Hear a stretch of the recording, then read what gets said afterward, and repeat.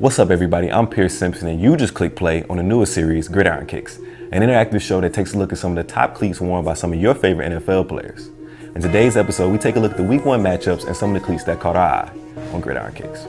To begin things, we take a look at the first game of the 2014 NFL season in which defending Super Bowl champion Seattle Seahawks took on the Green Bay Packers. In a game in which the Seattle Seahawks' vaunted defense dominated, we witnessed All-Pro safety Earl Thomas bring out a Seahawks-themed Air Jordan 6 model. However, Thomas took the world by storm as he showcased the all-chrome version model of the Air Jordan 6. The Air Jordan 6 seemed to be a theme of the weekend as over 8 Jordan brand players brought out their own PE versions to showcase in their Week 1 matchups. With Air Jordan 6s being a theme of the weekend, we ventured towards America's game of the week as the San Francisco 49ers took on the Dallas Cowboys. In a matchup that pits two Jordan brand athletes against one another, Michael Crabtree and Dez Bryant showed off their illustrious Air Jordan 6 PEs.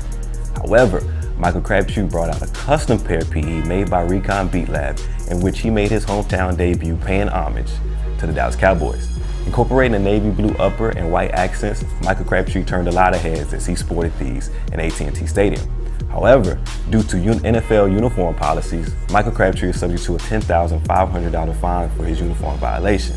Tough. However, Crabtree hopes to auction off these Air Jordan 6 PEs for charity.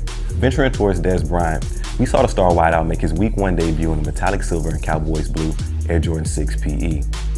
Now, while the Cowboys came up short, Dez Bryant was still able to give star point guard and huge Dallas Cowboy fan Chris Paul his very own Air Jordan 6 PE.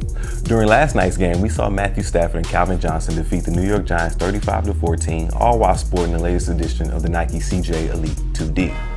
Now, keeping up with the newest NFL tradition of having two Monday night games during Week 1, the nightcap saw the Arizona Cardinals defeat the San Diego Chargers 18-17.